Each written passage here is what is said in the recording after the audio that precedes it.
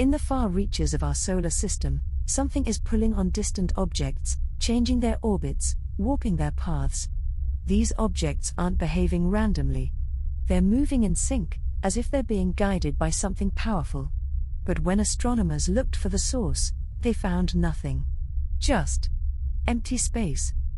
Many believe it's a planet, large, cold, and hidden. But some scientists have proposed something much stranger.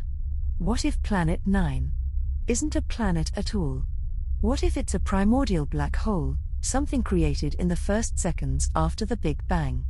It would be tiny. Maybe the size of a baseball. But it would have the mass of several Earths. And it would be completely invisible. Infrared surveys found nothing. No reflected sunlight. No heat signature. No radio signals. And yet, the gravitational pull is there, consistent, relentless.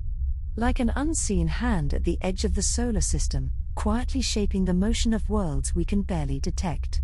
Whatever it is, it doesn't want to be seen. A hidden world?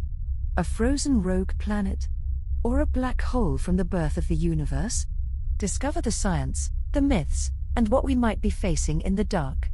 Watch the full video, Planet 9, the invisible giant at the edge of our solar system.